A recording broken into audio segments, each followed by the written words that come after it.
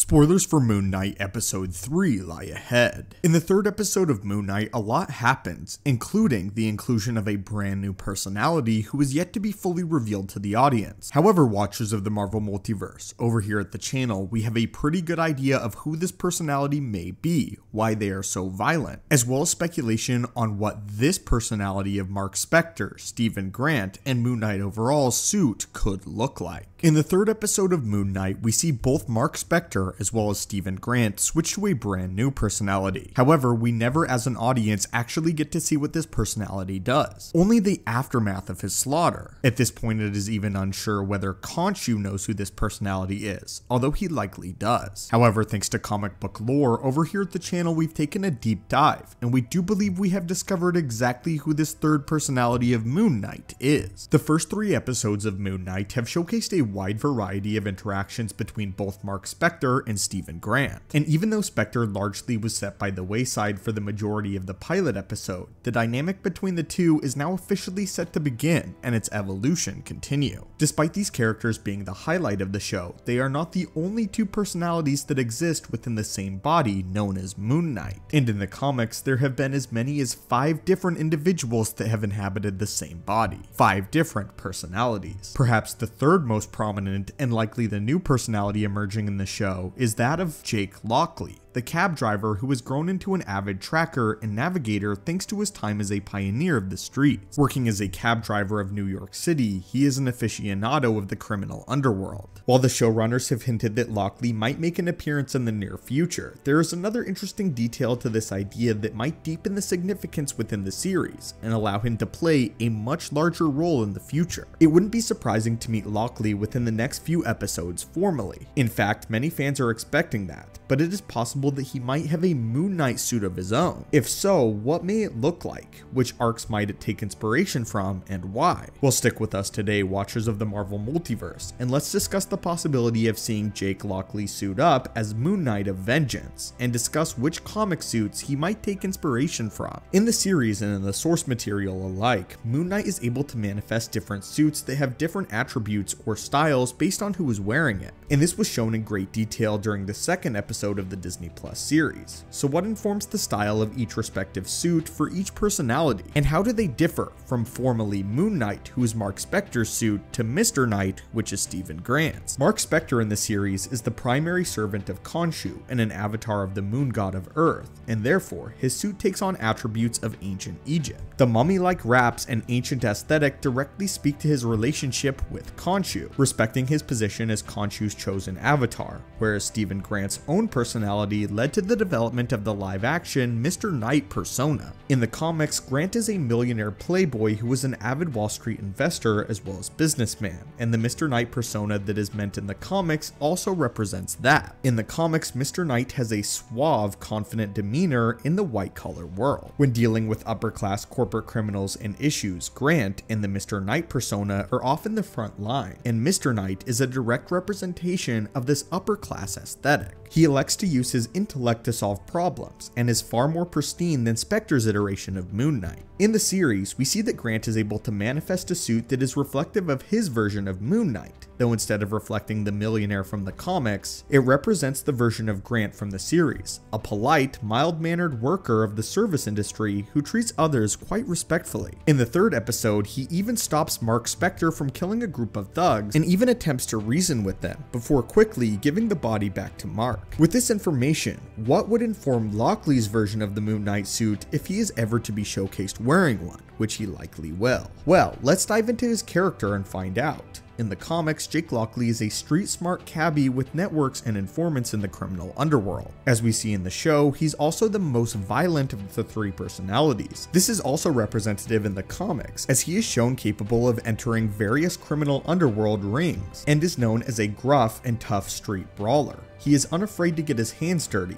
though he doesn't have the same amount of extensive training as Mark Spector does. He is clearly, though, more talented than Stephen Grant. While Spector was a mercenary and professional boxer for many years, Jake Lockley amassed most of his combat experience from street fights and crude underworld brawls, learning more from the trial by fire and figuring things out as he went along. It also informs to the audience why he is much more brutal than Mark and Stephen. This lack of training might indicate that he might need a more protective suit that still allows him to dive headfirst into dangerous situations, and he could, hypothetically, manifest a suit more akin to Moon Knight's tactical look. In several iterations of the character, Moon Knight dresses himself in a Kevlar and adamantium blend known as carbonanium, and uses the protective body armor. The all-new, all-different arc from the 2015 arc showcases perhaps one of Moon Knight's most iconic suits to date, and a variation on the character, combining the classic white attire with an armored look and black accents, adding even more protection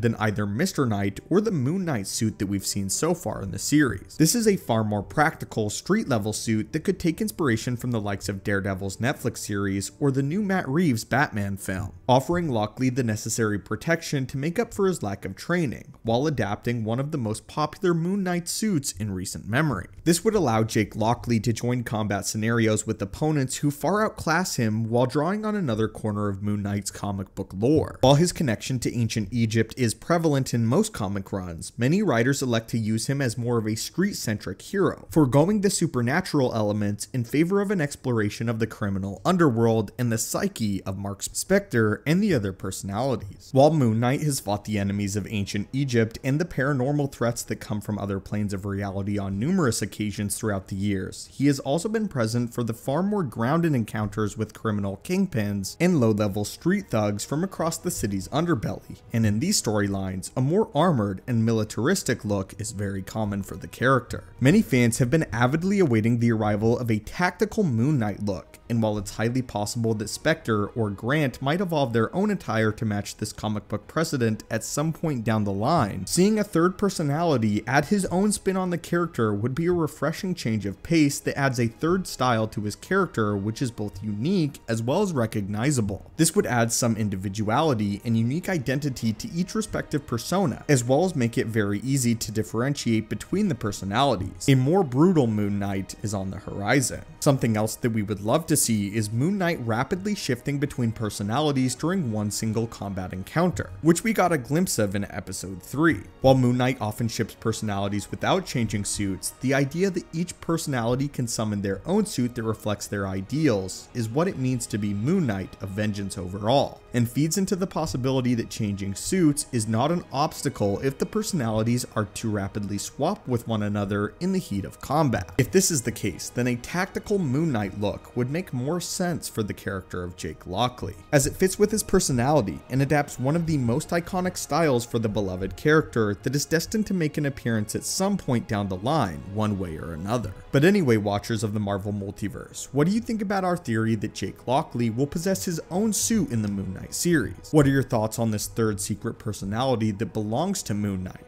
And when do you think that we will see him on full display? As always, watchers, thank you guys so much for watching the channel. Hit that subscribe button to assemble and join our team, and I hope you have a great day.